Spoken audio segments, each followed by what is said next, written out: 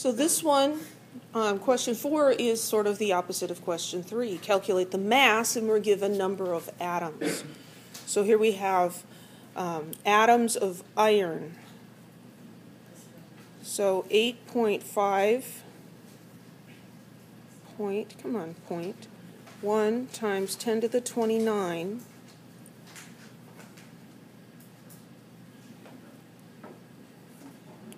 I've got too many kid fingerprints on the screen.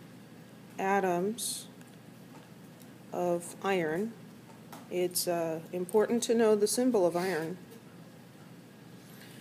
We want to divide by atoms,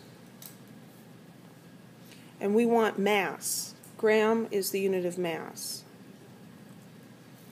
So the periodic table tells us that iron is 55.85 grams. That's the mass of 1 mole, right? And 1 mole is how many atoms? 6.022 times 10 to the 23rd.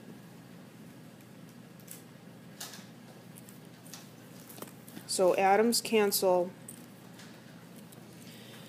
You can do these in 2 steps also. You can convert atoms to moles and then moles to grams. And if that makes more sense to you, you go right ahead and do that. 8.51 EE29 times 55.85 divided by 6.022 EE23.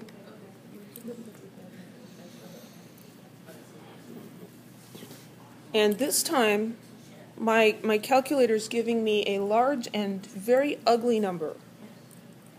Right? So 7, 8, 9, 2, 4, 5, 2, 6.74.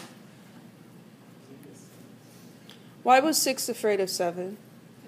Because 7, 8, 9. Sorry, that just reminded me of that. That's a big number. That number should be in scientific notation. And how many significant figures should we be keeping? We should keep 3 because we started with 3. So we want to keep this 9. So we need to move the decimal point over. 1, 2, 3, 4, 5, 6, 7 places. So we're going to have 7.89 times 10 to the 7 grams. If your number in decimal form is a big number, then your exponent is positive. Just like if your paycheck is big, you feel positive.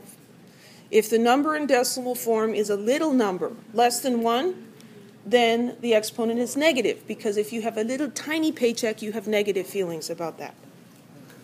So then do letter B.